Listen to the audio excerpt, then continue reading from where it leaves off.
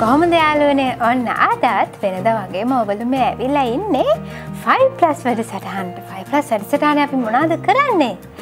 ඔව් පහ වසරේ ශිෂ්‍යත්වය කරන යාළුවන්ට අපි ශිෂ්‍යත්වය ලේසියෙන්ම පාස් වෙන උපක්‍රම කියලා දෙනවා.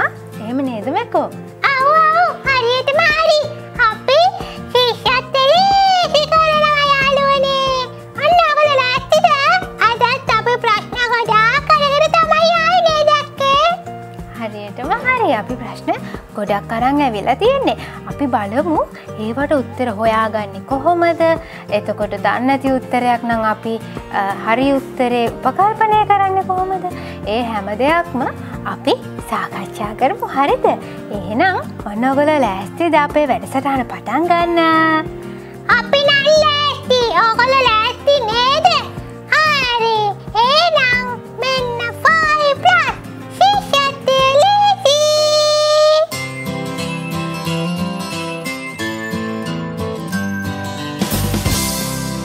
ඔන්න යාළුවනේ අදත් වෙනද වගේම අපි මොකක්ද කරන්නේ පළවෙනියටම?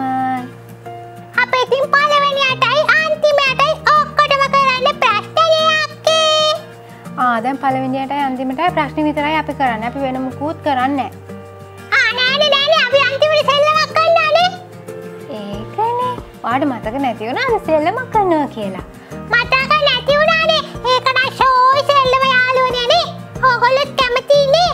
මමත් කැමතියි මේ සෙල්ලමට. අපි එක්ක ඉස්සෙල්ලා සෙල්ලම කරලිමුද? බෑ. ප්‍රශ්න 8ම අද හොඳට සාකච්ඡා කරලා ඉවරුනොත් තමයි සෙල්ලම කරන්න යාළුවනේ. හින්දා ඕගොල්ලොත් බලන්න මේ ප්‍රශ්න වලට උත්තර ඔයගොල්ලන්ට තනියෙන්ම කරන්න පුළුවන්ද කියලා මම ප්‍රශ්නේ කියනකොට බැරි වුණොත් ඔන්න ප්‍රශ්නෙට උත්තරේ හොයාගන්න විදිහ අපි ඔක්කොම කතා කරලා විසඳගමු. එහෙම නේද? ඔව් එහෙම කරමු. එහෙනම් අපි අද පළවෙනියටම කරන්නේ මොන ප්‍රශ්නයක්ද? හරි මම කියන්නම් ප්‍රශ්නේ. ඕගොල්ලෝ කියන්නකෝ මොකද්ද මේ ප්‍රශ්නේ කියලා. හරි. එහෙනම් ඔන්න මම කියවනවා. ඕගොල්ලෝ හොඳට අහගෙන ඉන්න.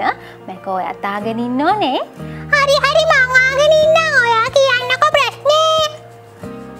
ඔන්න මේ සැරේ පළවෙනි ප්‍රශ්නෙට කවියක් තමයි යාළුවනේ තියෙන්නේ. මං කියන්නම්කෝ කවිය කියවා නිවැරදි පිළිතුරු තෝරන්න. ඔන්න දැන් කවිය මම කියවනවා. හොඳට අහගෙන ඉන්න ඕනේ. නැත්තම් ප්‍රශ්නෙට උත්තරේ හොයාගන්න බැරි වෙයි. හරි. නොකිපෙන ඉක්මනට නිතරම සිනා මුසුකට පෙන්වන කෙලිකවට පුරුදු ළමයා සැපකි දැකුමට. මං ආයෙත් කියන්නම් අහගෙන ඉන්න. නොකිපෙන ඉක්මනට නිතරම සිනා මුසුකට පෙන්වන කෙලිකවට පුරුදු ළමයා සැපකි දැකුමට. මෙහි දැකීමට සැපතක් වන්නේ ඔන්න උත්තර 3ක් දීලා තියෙනවා යාළුවනේ.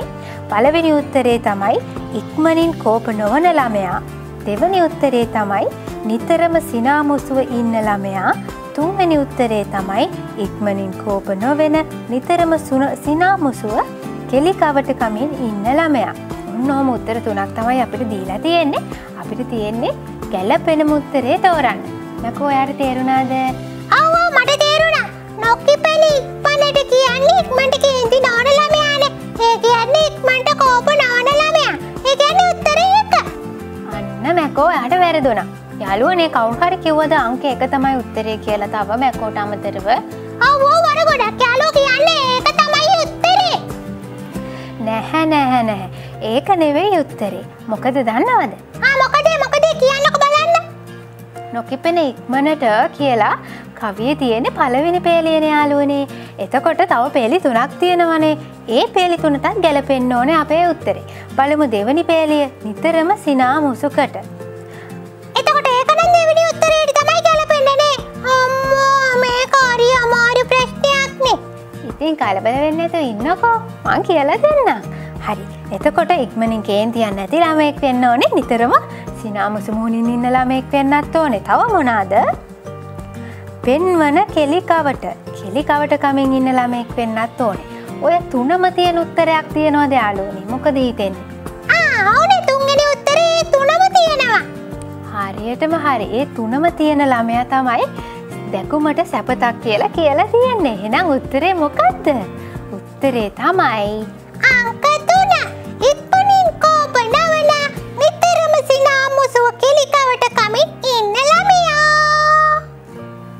හරියටම හරි.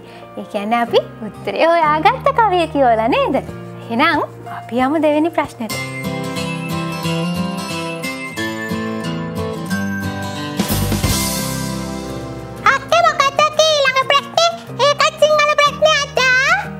ඔවුනේ ඒකත් සිංහල ප්‍රශ්නයක්. දැන් අපි කලින් දවස්වල ඉගෙන ගත්තනේ තනි වචන, එතකොට තව එක දේවල් ඉගෙන ගත්තනේ. ඔව් ඔව්. අද මොනවද ඉගෙන ගන්නේ? අද ඕගොල්ලෝ ඉගෙන ගත්ත සමාන පද තමයි මෙන්න මේ ප්‍රශ්නේදී ඕගොල්ලන්ට උදව්වක් වෙන්නේ. එහෙනම් මම ප්‍රශ්නේ කියවන්නම්. මම ඔයත් අහගන්න, මගේ යාළුවොත් අහගන්න. මේ ප්‍රශ්නෙන් ඕගොල්ලෝගේ වචනවලට, ඒ කියන්නේ සිංහල වචනවලට තියෙන සමාන පද ගැන දැනුම පරීක්ෂා කරන එකයි කරලා තියෙන්නේ.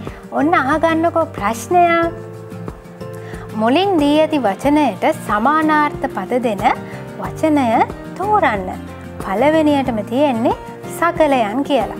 සකලයන් කියන්නේ උත්තර 3ක් දීලා තියෙනවා. පළවෙනි උත්තරේ තමයි සමනලයන්, දෙවෙනි උත්තරේ තමයි සර්පයන්, තුන්වෙනි උත්තරේ තමයි කුරුල්ලන්. මොකද යාළුවන්ට හිතෙන්නේ සකලයන් කියන්නේ සමනලයන්ටද, කුරුල්ලන්ටද, සර්පයන්ටද? සකලයන් නේද? මට නම් හිතෙන්නේ කුරුල්ලන්ට කියලා අක්කේ. ඇයි දන්නවද? අපේ අයියා සමහර වෙලාවට මට කියනවා ඔයා නම් මාර සකලෙක් තමයි කියලා. ඔව් මට හිතෙන්නේම කුරුල්ලන්ට තමයි කියන්නේ. මොකද යා සිංහල භාෂාව පිළිබඳ ලොකු දැනුමක් තියෙන කිරවෙක්නේ අපේ අයියා.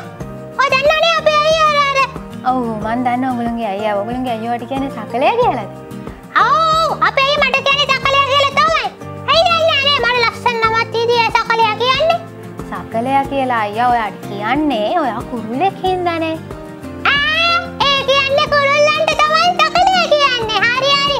මම ඒත් කල්පනා කරා ඇයි දන්නේ අයියා මට සකලයා කියන්නේ කියලා.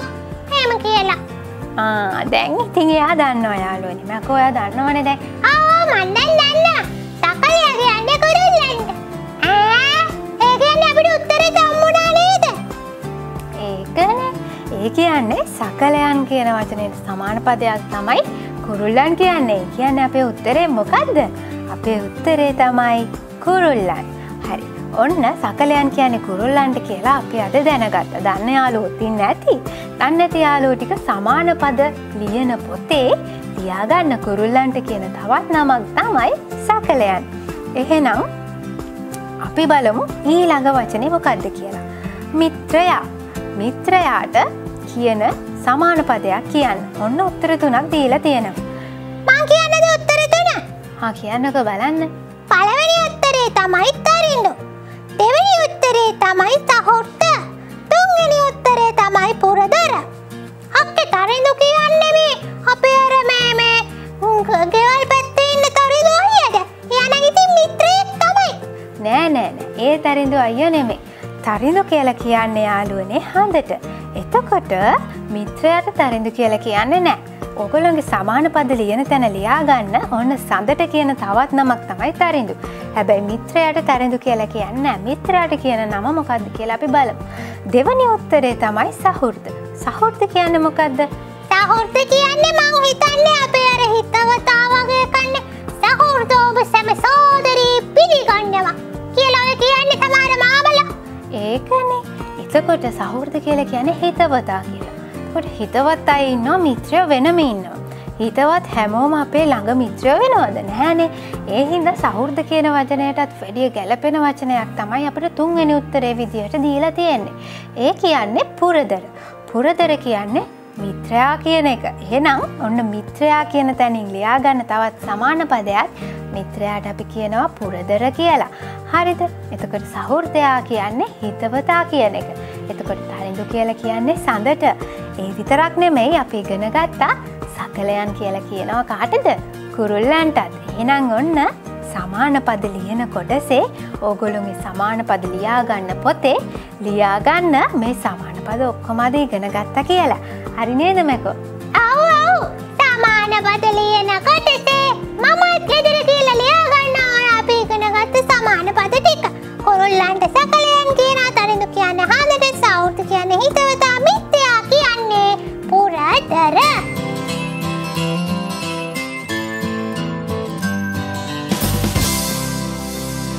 ඔන්න දැන් ප්‍රශ්න දෙකක්ම ඉවරයි මැකෝ. ඔව් නේද අක්කේ. දැන් අපි මොකද කරන්නේ? අදට ප්‍රශ්න දෙකක් ඇති කියලා අපි දෙන්නට තෙල්ලම් පටන් ගමුද? එහෙම බෑ. අපි ප්‍රශ්න 8ක්ම කරන්න එපා. ඔන්න දැන් තුන්වෙනි ප්‍රශ්නේ පටන් ගන්නයි යන්නේ. තුන්වෙනි ප්‍රශ්නෙට මම ඔයගලන්ට අද ගෙනාවේ මොකද්ද කියලා දන්නවද? ගෙනාවේ ගණිතය පිළිබඳ ප්‍රශ්නයක්.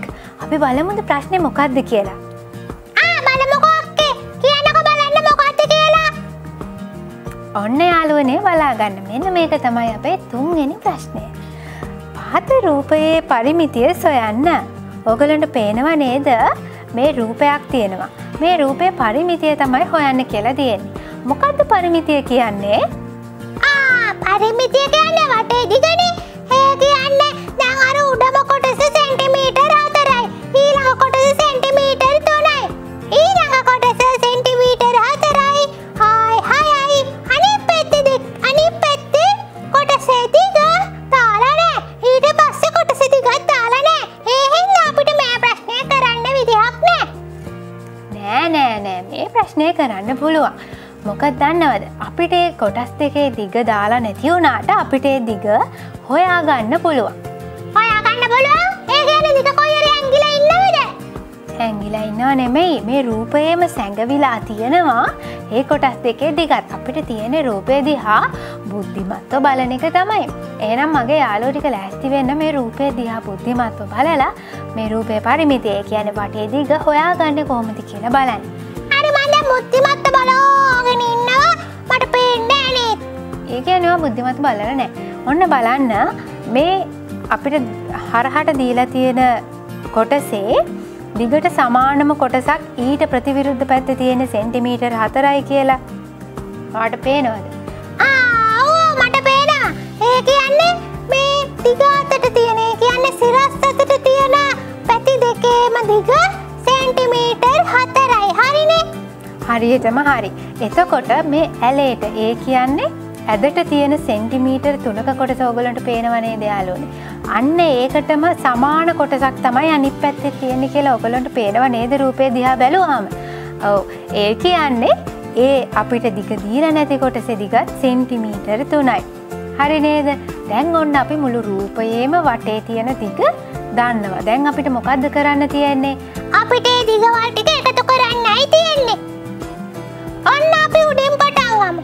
4යි 3යි 7යි 7යි 4යි 11යි 11යි 6යි කීයක් 11යි 6යි 17යි 17යි ඊට පස්සේ 17ට 4ක් එකතු කරාම 21යි 21ට 3ක් එකතු කරාම 24යි. ඒ කියන්නේ රූපයේ පරිමිතිය කීයද? සෙන්ටිමීටර් 24යි. මං හරිනේ? හරියටම හරි. එන්නේම තමයි යාළුවනේ. ඔන්න පරිමිතිය හොයන්න කියලා අපිට රූපයක් දුන්නොත් අපි දන්නේ නැති දිග තියෙනවා නම් අපි රූපේ දිහා හරියට බලලා බලන්න ඕනේ අපිට ඒ දිග හොයාගන්න ක්‍රමයක් තියෙනවද කියලා. අනිවාර්යෙන්ම අපිට ඒ දිග හොයාගන්න ක්‍රමයක් රූපේ දීලා තියෙනවා. නැති වෙන්න විදිහක් නම් නැහැ. ඒ නිසා හොඳට රූපේ දිහා බලලා රූපයේ තියෙනවා නම් ඒ දිග හොයාගන්න ක්‍රමයක් ඒ විදියට හොයාගෙන ඒ දිගත් සටහන් කරගන්න. ඊට පස්සේ දිගටම එකින් එකට පැතිවල දිගවල් එකතු කරගෙන ගියාම අපිට මොකක්ද අන්තිමට හම්බෙන්නේ? රූපයේ පරිමිතිය. අන්නම යාළුවනේ මේ වගේ රූපයක් හම්බුනොත් අපි පරිමිතිය හොයාගන්නේ. හරි අපි දැන් එක ප්‍රශ්නයක් ඉවර කරා. අපි යමු ඊළඟ ප්‍රශ්නෙට.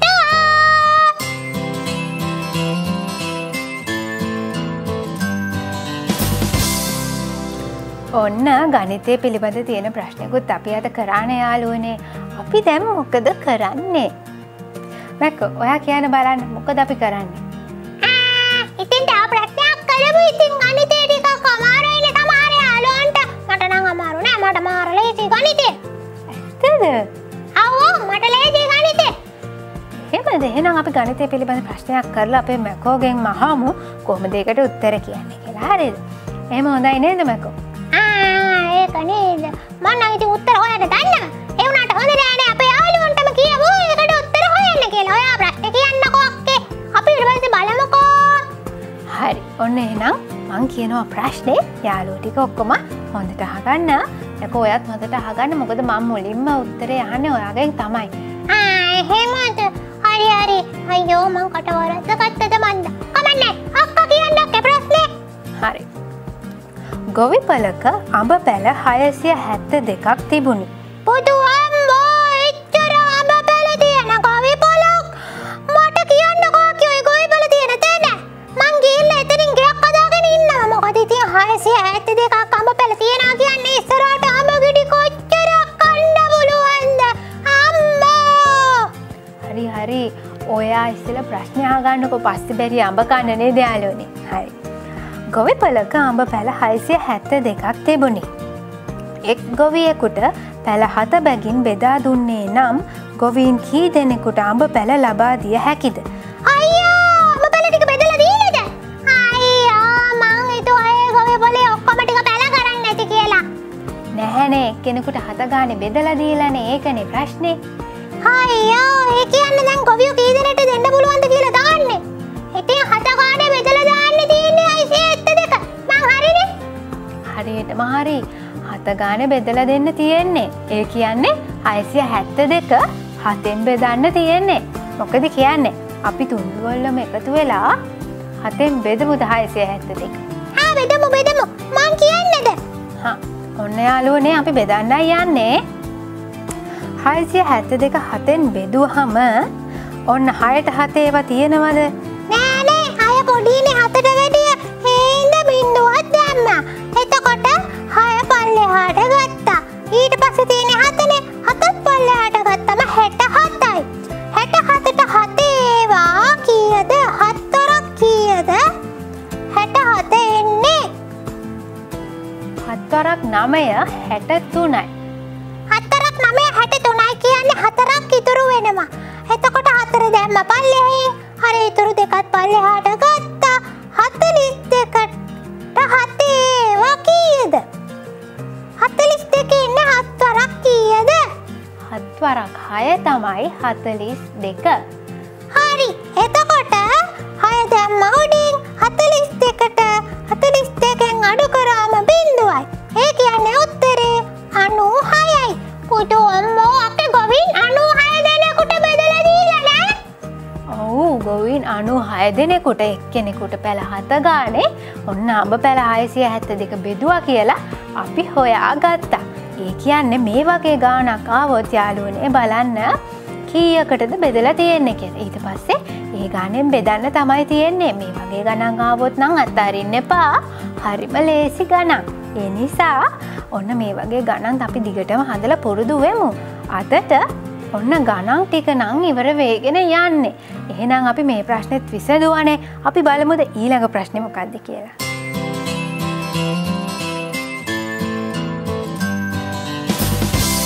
ඔන්න යාළුවනේ අපි ඊළඟ ප්‍රශ්නටත් ඇවිල්ලා තමයි ඉන්නේ. ඔයගොල්ලෝ හිතන්නේ මොකද්ද මං ඊළඟට ගෙනාවු ප්‍රශ්නේ? මට නම් හිතෙන්නේ ඔයා ඊළඟට ගණන් ප්‍රශ්නයක් තමයි ගෙනාවේ.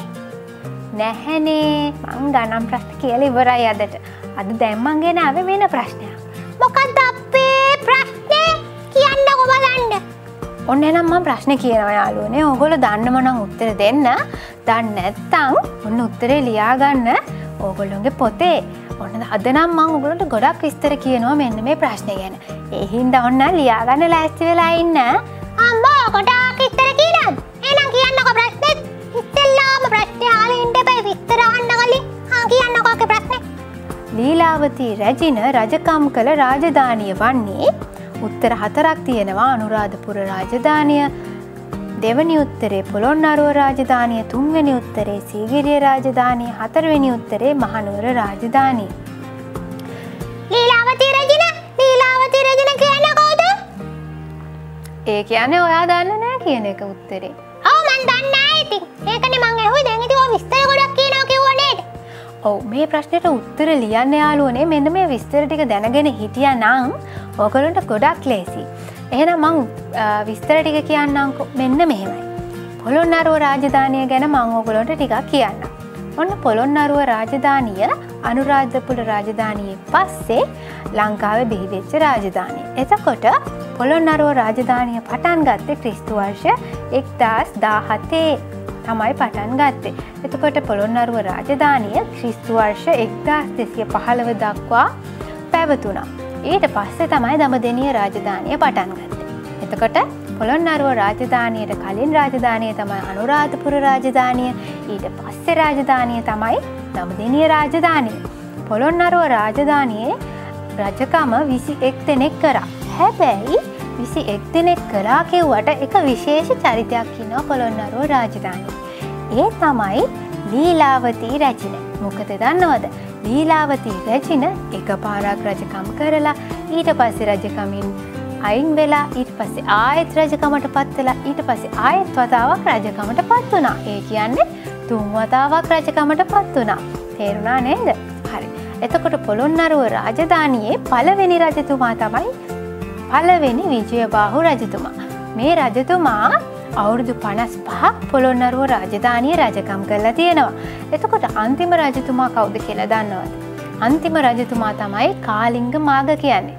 කාලිංග මාග අවුරුදු 21ක් පොළොන්නරුවේ රජකම් කරලා තියෙනවා. හැබැයි යාළුවනේ කාලිංග මාග කියන්නේ කාලිංග දේශයෙන් පැමිණි ආක්‍රමණිකයෙක් කියලා තමයි ඔන්න ඉතිහාස පොත්වල සඳහන් වෙන්නේ. ඕගොල්ලෝ දන්නවද පොළොන්නරුව රාජධානියේ හිටපු විශේෂ රජවරු කීප දෙනෙක්ම ඉන්නවා. ඕගොල්ලෝ දන්නවද කවුද කියලා? මේකෝ ඔයා දන්නවද? ඔව් මන් දන්නවා. වික්‍රමබාහු රජතුමා, ගජබා දෙවැනි ගජබා රජතුමා, එතකොට මහා පරාක්‍රමබාහු රජතුමා. හරියටම හරි. තව කවුද? තව ඉතින් ලීලාවතී රැජිනා. ඉතින් ලීලාවතී රැජින 3 පාරක්ම රජ වුණානේ නේද? ඒ කියන්නේ ලීලාවතී රැජින පොළොන්නරුව රාජධානියේ රැජිනා තමයි. ඔව්. එතකොට යාළුවනේ ඔන්න මතක තියාගන්න ලීලාවතී රැජින පොළොන්නරුව රාජධානියේ රැජිනා. තව රැජිනක් හිටියා පොළොන්නරුව රාජධානියේ. කවුද? කල්යාණවතී රැජිනා. ඔය දන්නේ? ඔව් මම ටිකක් දන්නවා. කල්යාණවතී රැජිනක්ගේ ඔයාට කියන්න අක්කේ අවුරුදු 6ක්ම රජකම් කළානේ. එහෙමද? ඔව් කියලා වැඩක් නෑ. හොඳයි. එහෙනම් ඔන්න ලීලාවතී රැජින පොළොන්නරුව රාජධානිය කියලා අපි දැන් දැනගත්තනේ යාළුවනේ. නේද මකෝ? ඔව් ඒ කියන්නේ උත්තරේ අංක 2.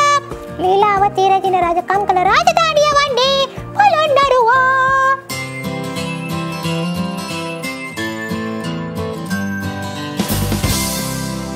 හරි මකෝ. ඔන්න දැන් අපි මොනවද කරේ? අයියනේ අපි ප්‍රශ්න වලට උත්තර හොයවුවානේ. ඒකනේ අපි කරේ. මේ අක්කේ අපි පොළොන්නරුව රාජධානිය ගැන කතා කරපු එකේ මේ අනුරාධපුර රාජධානිය ගැනයි, දඹදෙණිය රාජධානිය ගැනයි, මහනුවර රාජධානිය මේ ඔක්කොම ගැන කතා කර ඉමුද? ඔය කියන හින්දා අපි කතා කර ඉමු. හැබැයි අද නෙමෙයි. මම දවසින් දවස එක එක රාජධානිය ගැන ඔයාලට කියන්න. ඒමත් හොඳයි. මොකද ඔක්කොම එකපාරටම ආයෙ පැටලෙනවනේ නේ. ඒකනේ.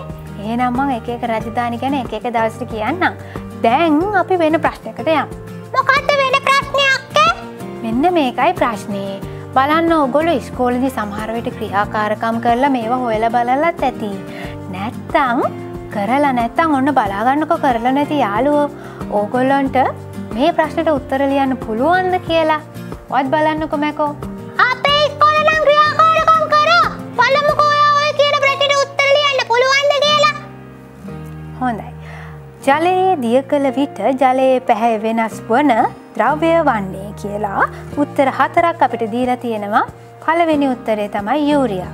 දෙවෙනි උත්තරේ ලුණු කුඩු. තුන්වෙනි උත්තරේ කොන්ඩිස් කුඩු. හතරවෙනි උත්තරේ සීනි. මෙන්න මේ හතරෙන් මොකද්ද ජලයේ දිය වුණාම ජලයේ පැහැ වෙනස් වෙන්නේ කියලා තමයි යාළුවනේ ඔන්න අහලා තියෙන්නේ. ඔයගොල්ලන්ට හිතෙන්නේ මොකද්ද? යූරියාද?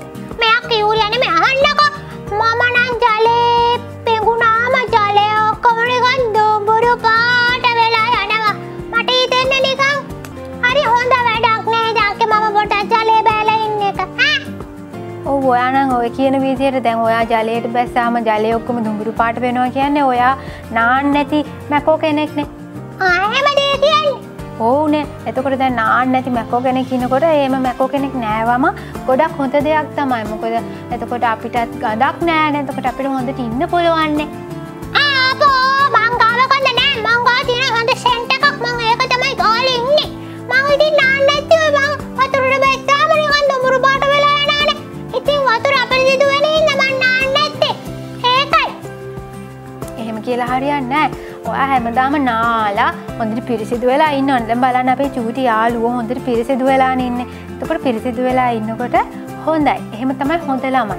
හොඳ පිරිසිදුකමට ඉන්නවා. පිරිසිදුවට ඇඳුම් අඳිනවා. එහෙම තමයි හොඳ ළමයි ඉන්න ඕනේ. එහෙමද? ඒ කියන්නේ හැමදාම නාන්න කියලාද කියන්නේ? එතකොට අර දුඹුරු පාට වෙන ගතිය යයිද? ඔව් එතකොට වතුර දුඹුරු පාට වෙන්නේ නෑ මකෝ. හරිද? හරි මට තේරුණා. එතකොට දැන් යූරියාත් වතුර දියා වුණාම දුඹුරු පාට වෙනවද? යූරියා වතුර දිය වුණාම පාටක් එන්නේ නෑ. ඒක මම හොඳටම දන්නවා. එහෙමද? ඔව්. එතකොට ලුණු කුඩු වතුර දිය වුණාම මොකද වෙන්නේ? මම නම් දන්නේ විදියට පාටක් එන්නේ නෑ. ඔව්. සීනි වතුර දිය වුණාම මොකද වෙන්නේ? පාටක් වෙනස් වෙන්නේ නෑ. අක්කේ ඔය වතුර තිබ්බ පාටටම තියන්නේ. මම දැකලා තියෙනවා සමහර වෙලාවට සීනි දිය කරනවා ඔයගොල්ලන්ගේ නංගි හොරෙන්. ඇත්තද? ඔව්. එතකොට මම දැකලා තියෙනවා ඔයගොල්ලන්ගේ අම්මා පොල් කට්ටකට ලුණු දාලා වතුර දාලා තියලා ඒ වතුරත් ඉතින් පාටක් නෑ. ඉතින් වතුර වගේ තමයි. එහෙමද? ඒ කියන්නේ ලුණුත් වතුර දිය වුණාට පාට වෙනස් වෙන්නේ නැහැ. සීනි වලත් වතුර දිය වුණාට පාට වෙනස් වෙන්නේ නැහැ. යූරියා වලත් වතුර දිය වුණාට යාළුවනේ පාට වෙනස් වෙන්නේ නැහැ. හැබැයි කොණ්ඩිස් කුඩු වතුර දිය වුණාම වතුර මොන පාටද වෙන්නේ? දම් පාට. හරියටම හරි. මට පේනවා යාළුවෝ කීප දෙනෙක්ම කිව්වා දම් පාට කියලා. ඒ කියන්නේ මැකෝත් දන්න හින්දා ඒක තමයි හරිම උත්තරේ. මොකද්ද? ජලයේ දිය කළ විට ජලයේ පැහැ වෙනස් වන ද්‍රව්‍ය වන්නේ කොණ්ඩිස් කුඩු.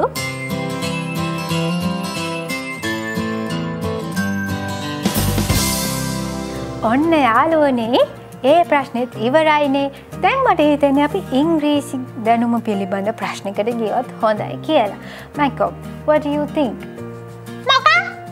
What do you think? ඔයා මොකද හිතන්නේ? ඔව්. ඒක හොඳයි. අපි ඉංග්‍රීසි පිළිබඳ දැනුම තියෙන ප්‍රශ්නකට යමු. නැත්තම් මෙතන මගෙන්ම ප්‍රශ්න අහලා මට ඔළුව කරකැවිලා ඇතිලා ඒට ඉස්කෝලේ යන්නත් බැරි වෙනවා. ඉක්මනට යන්න අපේ ප්‍රශ්නෙට. හරි. අපි අංක ප්‍රශ්නෙට ඒ වුණත් ඉතින් ඔයාට ඒ ප්‍රශ්නෙට උත්තර දෙන්න වෙනවා. කමන්නේ. ඒකට උත්තර දෙන්න කොහොමද? ඔයා ආන ප්‍රශ්න වලට උත්තර දෙනවට වැඩි. ඉතින් අක්කේ කියන්නකෝ. අක්කේ හොඳ අක්කා වගේ. හරි. මම කියන්නම්කෝ. මෙන්න මේකයි යාළුවනේ අපේ 7 වෙනි ප්‍රශ්නේ. පහත දී ඇති ඉංග්‍රීසි වාක්‍යවල අර්ථය සිංහලෙන් ලියන්න. අයියා වෙනසක් නෑ. ඒ කියන්නේ ඔයා කියන එකම තමයි දැන් ආයෙමත් මට උත්තර දෙන්න වෙලා තියෙන්නේ. එහෙමනේ? ඔව්. ඔන්න මම කියනවා මොකද්ද ඉංග්‍රීසි වාක්‍ය කියලා. Cut a piece of cloth. Cut a piece of cloth. Cut a piece of cloth. Cut කියන්නේ කපන්න කියලානේ. piece of cloth කියන්නේ රෙදි කැවිල්ලක් කියන එක. හරියටම හරි. ඔය දන්නේ යන්නේ. කියන්න බලන්න එතකොට ඒ වාක්‍යයේ තේරුම සම්පූර්ණයෙන්ම. රෙදි කැවිල්ලක් කපන්න කියලාද කියන්නේ? හරියටම හරි. Cut a piece of cloth කියන්නේ රෙදි කැබැල්ල කපන්න. Cut a piece of cloth. Cut a piece of cloth. එතකොට යාළුවනේ කියලා තියෙන හින්දා අපි ලියන්න ඕනේ රෙදි කැබැල්ල කියලා නෙමෙයි රෙදි කැබැල්ලක් කියලා. එතකොට cut a piece of cloth කියන්නේ රෙදි කැබැල්ලක් කපන්න කියන එකයි. එතකොට අපි බලමු දෙවැනි වාක්‍යය මොකක්ද කියලා. What do you like? What do you like? What do you like? ඒ කියන්නේ like කියන්නේ කැමති කියන එකනේ. What do you කියන්නේ මොනවද? ඔබ කැමති මොනවටද කියලාද අහන්නේ. ඔව් ඔබ කැමති මොනවටද? What do you like? එතකොට cut a piece of cloth කියන්නේ රෙදි කැබැල්ලක් කපන්න. What do you like කියන්නේ මොකද්ද? ඔබ කැමති මොනවටද කියන එක. හරිනේ? හරි. ඔන්න ඔහොම තමයි ඔය වගේ ප්‍රශ්නයක් ආවොත් උත්තර ලියන්නේ. මේ වගේ ප්‍රශ්න වලට නම් යාළුවනේ ඉංග්‍රීසි දැනුම වැදගත් වෙනවා. ඒ හින්දා මුලින් ඉඳන්ම දිගටම ඉංග්‍රීසි දැනුම ගැනත් සැලකිලිමත් වෙන්න ඕනේ. නැත්නම් මේ වගේ ප්‍රශ්නයක් නම් ටිකක් අමාරු වෙන්න පුළුවන්. දැන් යාළුවන්ගේ විභාගය ළඟ යාළුවෝ ඉන්නෝනේ. බය වෙන්න එපා. ඔයගොල්ලෝ මහන්සි වුණොත් කිසිම ප්‍රශ්නයක් අමාරු වෙන්නේ නැහැ. මොකද දන්නවද? ශේෂාත් ලේසි.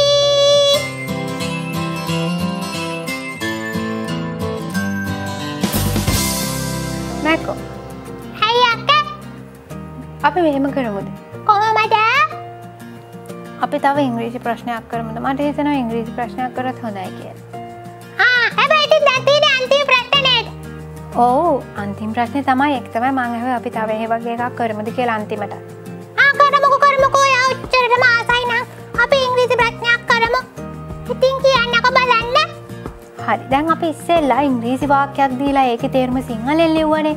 අපි බලමුද ඉංග්‍රීසි වාක්‍යයක් දීලා සිංහලෙන් ලියනව වෙනුවට සිංහල වාක්‍යයක් දීලා ඒක ඉංග්‍රීසියෙන් ලියන්නේ කොහොමද කියලා. මොකද හිතන්නේ? ඒකත් හොඳයි තමයි. එතකොට ප්‍රශ්නේ කියන්නකෝ. පහත වාක්‍යවල අර්ථය ඉංග්‍රීසියට හරවා ඉංග්‍රීසි අකුරෙන්ම ලියන්න. තේරුණාද? ඔව් ඉංග්‍රීසියට හරවලා ඉංග්‍රීසි අකුරෙන් ලියන්න. වෙන මොකක් හරි අකුරක් තියෙනවා ලියන්න. ඒක මාර ප්‍රශ්නයක්. හරි එහෙම නෙවෙයි. දැන් සමහර දවසට අපි දෙමළ වාක්‍ය කියවලා ඒකේ තේරුම සිංහල අකුරු වලින් ලියන්නේ.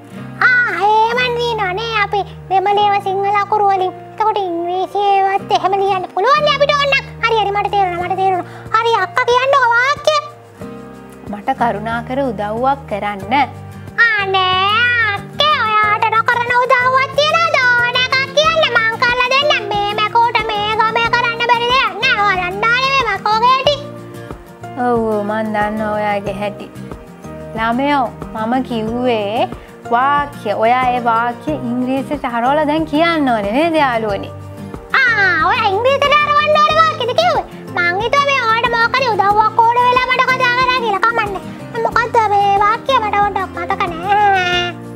අයියෝ ඒකනේ කියන්නේ. මට කරුණාකර උදව්වක් කරන්න. කොහොමද ඒක ඉංග්‍රීසියෙන් කියන්නේ? සමහර යාළුවෝ නම් දැන් කියලාත් ඉවරයි. සමහර යාළුවෝ බල ඉන්නවා ඔයගොල්ලෝ කිව්ව උත්තරේ හරිද කියලා නේද? හරි. සමහර යාළුවෝ නම් දන්නේ නැහැ වගේ. හරි බලමුකෝ. අපි බලමු මැකෝ දන්නවද කියලා. හරි? මැකෝ ඔයා දන්නවද? මම නේද? මේකයි. මට කරුණාකර උදව්වක් කරන්න. දැන් ඉතින් මටත් කියන්න දෙන්නේ ඒක තමයි. මට කරුණාකර උදව්වක් කරන්න අක්කේ. මොකද්ද කියන්නේ ඉංග්‍රීසියෙන් එහෙම? කොහොමද කියන්නේ? ඒක තමයි. කරුණාකර කියලා ඉංග්‍රීසියෙන් කියන්නේ please කියලා. please. හරිද? එතකොට මට කියන්නේ me. උදව්වක් කරන්න කියන්නේ help. please help me කියන්නේ මට කරුණාකර උදව්වක් කරන්න. please help me. මට කරුණාකර උදව්වක් කරන්න. තේරුණාද? ඔව් please help me අක්කේ. අපි දැන් ඕක ඉවර කරලා දෙල්ලම් පටන් ගමු අක්කේ please help me. help me. නෑ තව වාක්‍යයක් තියෙනවා. ඒ වාක්‍යය තමයි මෙන්න මේ. කරුණාකර ඇතුළට එන්න. පුංචි යාළුවනේ ඔයගොල්ලෝ දන්නවද? කරුණාකර ඇතුළට එන්න කියලා ඉංග්‍රීසියෙන් කියන්නේ කොහොමද කියලා? කරුණාකර කියලා කියන්නේ කොහොමද? please. හරිනේ. please. හරි. ඇතුළට එන්න කියන්නේ come in. ඇතුළට එන්න. එතකොට please come in. කරුණාකර ඇතුළට එන්න. please come in. ඒකනේ කරුණාකර ඇතුළට එන්න කියන එක ඉංග්‍රීසියෙන් කියන්නේ මෙන්න මේම. please come in. හරියටම හරි. ඔන්න අපි ඉංග්‍රීසි ප්‍රශ්න දෙකක්ම අද කරා. ඔන්න යාළුවනේ ප්‍රශ්න නම් ඉවරයි අතට ගෙනාපු. හැබැයි අපිට තියෙනවා මොකද්ද? සෙල්ලමක් කරන්න.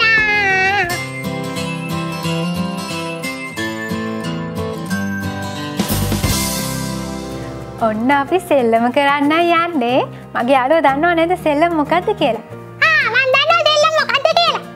ඔයා එන යාළුවන්ට කියන්නකෝ බලන්න. ඉතින් යාළුවෝ දන්නවනේ සෙල්ලම මොකද්ද කියලා. අපි ඉක්මනට සෙල්ලම් පටන් ගමුකෝ. එහෙම බෑ. දන්න යාළුවොත් ඇතිනේ. ඔයා කියන්න බලන්න. සෙල්ලම මොකද්ද කියලා යාළුවන්ට ඔයාට මතක නම් ඔයා කියයි. මේකයි. මේ යාළුවනේ අක්කා වාක්‍යයක් කියනවා. අපි කියන්නානේ අක්කා කිව්වේ ඇත්තද? අක්කා කිව්වේ බොරුද කියලා. හරිද? අක්කා කිව්වේ ඇත්ත නම් ඇත්ත කියන්න. අක්කා කිව්වේ බොරු වාක්‍යයක් නම් බොරුයි කියලා කියන්න. හරිද? මං කිව්වනේ අක්කේ. හරියටම හරි. එහෙනම් අපි පටන් ගමුද? හරි. එහෙනම් අක්කා පළවෙනි වාක්‍ය කියන්නකෝ. ඔන්න යාළුවනේ ලෑස්ති වෙන්න මම තප්පර 10යි දෙන්නේ උත්තර දෙන්න.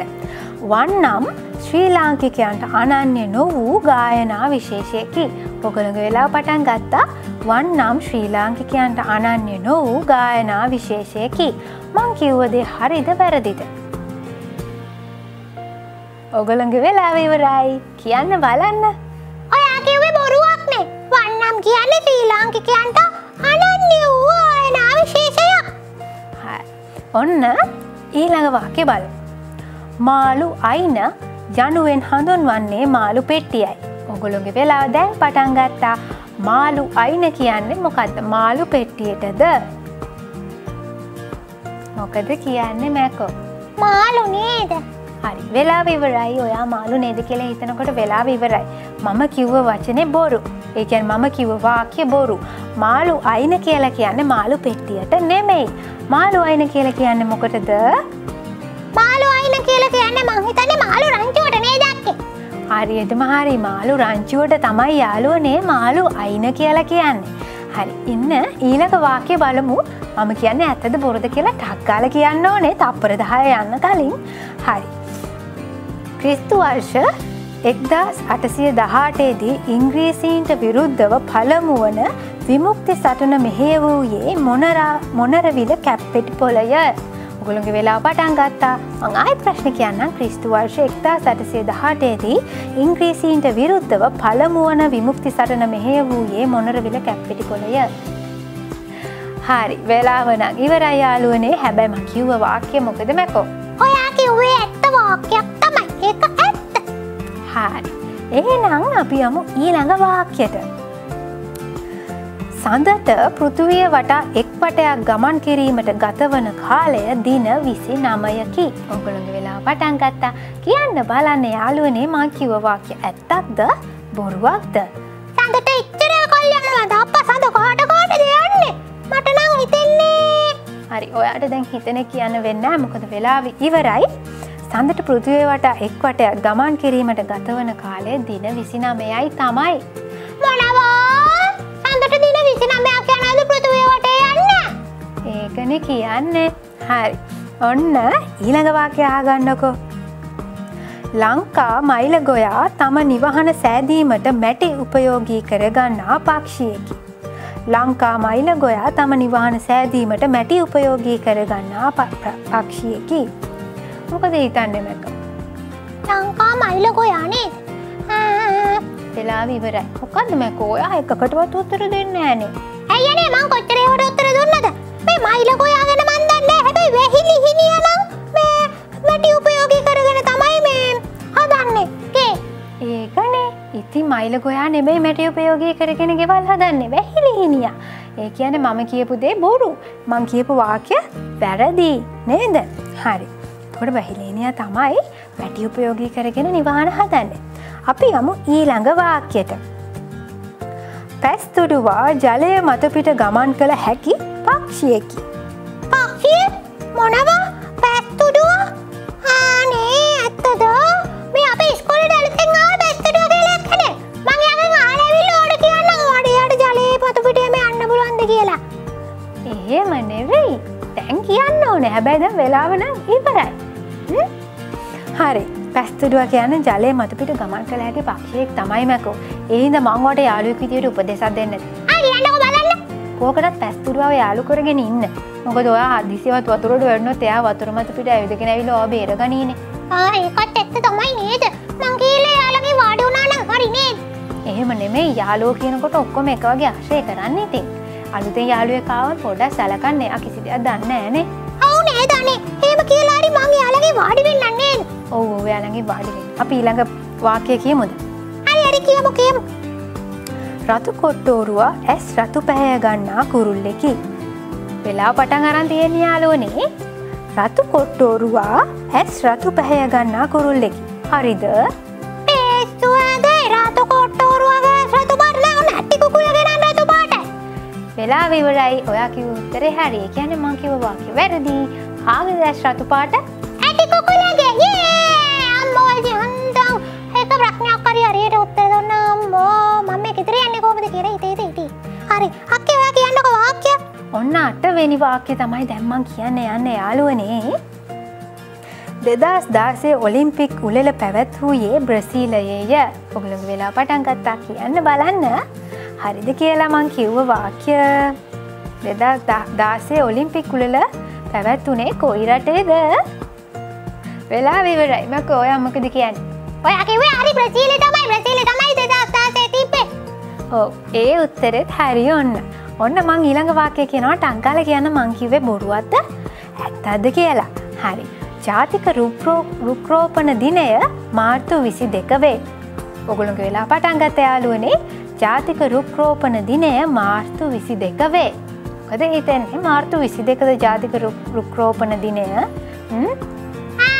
වෙලාව ඉවරයි නේද අක්කේ? ඔව් වෙලාව නම් ඉවරයි. මම කිව්ව වාක්‍ය හරි යාළුවනේ ජාතික රුක්රෝපණ දිනය මාර්තු 22ට තමයි යෙදිලා තියෙන්නේ.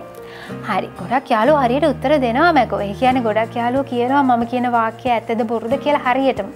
ඔව්නේ මාත් කියනවානේ. ඔව් ඔයත් කියනවා. එහෙනම් අපි බලමු අන්තිම වාක්‍ය. යාළුවනේ ලෑස්තිද? හරි. ඔන්න එහෙනම් අපි බලමු අන්තිම වාක්‍ය. ශ්‍රී ලංකාවේ වැඩිම වටිනාකමින් යුත් මුදල් නෝට්ටුව රුපියල් 10,000 වේ. ඔයගොල්ලෝගේ වෙලා පටන් ගත්තා. කියන්න බලන්න 10,000 නෝට්ටුවද වැඩිම නෝට්ටුව කියලා. 10,000 නෝට්ටුව. කිරි අප්පේ මොන්නත් ලගලනේ 10,000 නෝට්ටුව.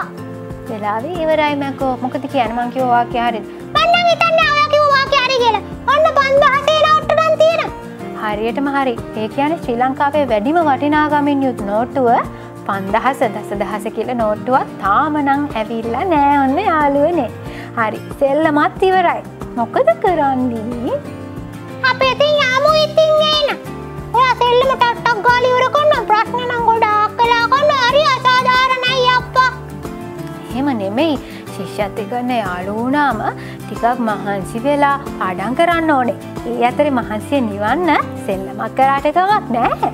ඉතින් A+TV බලන අතරේ ඕගොල්ලෝ පාඩමත් කරන්න යාළුවනේ. A+TV බැලුවොත්, ඒ කියන්නේ A+TV එකේ 5+ වැඩසටහන බැලුවොත් ඕගොල්ලන්ට ශිෂ්‍යත්ව නම් ලේසියෙන්ම ජය ගන්න පුළුවන් නේද මැකෝ? ඔව් A+TV එකේ 5+ ප්‍රෝග්‍රෑම් එක බලන යාළුවන්ට ඒෂත් ලේසි. හරි ඔකේ අපි යන්න නේද හදන්නේ? අපි යන්න කලින් ඇඩ්‍රස් එක කියනවා නේද? ඔව් අපි ඇඩ්‍රස් එක කියනවනේ. ඔන්න මං කියන්නයි යන්නේ යාළුවනේ ඇඩ්‍රස් එක අපේ. මොකටද අපේ ලිපිනේ අපි ඕගොල්ලන්ට කියන්නේ? ඕගොල්ලන්ට තියෙන ප්‍රශ්න, එතකොට ඕගොල්ලෝ මේ වැඩසටහනේ සාකච්ඡා කරන්න කැමති ප්‍රශ්න තියෙනවා නම් අපිට එවන්න. අපි ඔක්කොම එකතු වෙලා ඒවට උත්තර හොයන හැටි, ඒවට උත්තර ගැන සාකච්ඡා කරමු. එතකොට අපි ඔක්කොටම ඒවා බෙදා හදා ගන්න පුළුවන්නේ. හරි. එහෙනම් ඔන්න ලියා ගන්න අපේ ලිපිනේ. A+TV 5+ නොම්බර 244 9 දිනස් පෙදෙස කඩුවෙල පාර මාළඹේ. ඔය තියෙන්නේ අපේ ලිපින. එතකොට ඕගොල්ලන්ට හිතුනොත් ලියුම් යවන්න බෑ. අපි කෝල් කරලා කියනවා කියලා. දන්නවද ඕගොල්ලන්ට කෝල් කරන්න පුළුවන් දුරකථන අංකය? ඔයා දන්නව නේද මකෝ අපේ දුරකථන අංකය? ඔව් මම දන්නවා. යාළුවන්ට කෝල් කරන්න බැරි නම් WhatsApp කරන්න පුළුවන්, Viber කරන්න පුළුවන්. ඕන දෙයක් කරලා අපිට ඕගොල්ලන්ගේ ප්‍රශ්න, යෝජනා, චෝදනා ඔක්කොම එවන්න. අපේ දුරකථන අංකය 0766 21 22 66. 0766 21 22 66. හරි. ඔන්න අපි ලිපිනයක් කිව්වා, දුරකථන අංකයක් කිව්වා, අපේ යාළුවොත් එක්ක ප්‍රශ්න ගොඩක් කළා. ඒ වගේම අන්තිමට සෙල්ලමකුත් කළා. එහෙනම් අදට අපි දෙන්න ගිහින් එන්නයි යන්නේ. ඊළඟ දවසෙත් ලෑස්ති වෙලා ඉන්න 5+ බලන යාළුවන්ට ශිෂ්‍යත්වය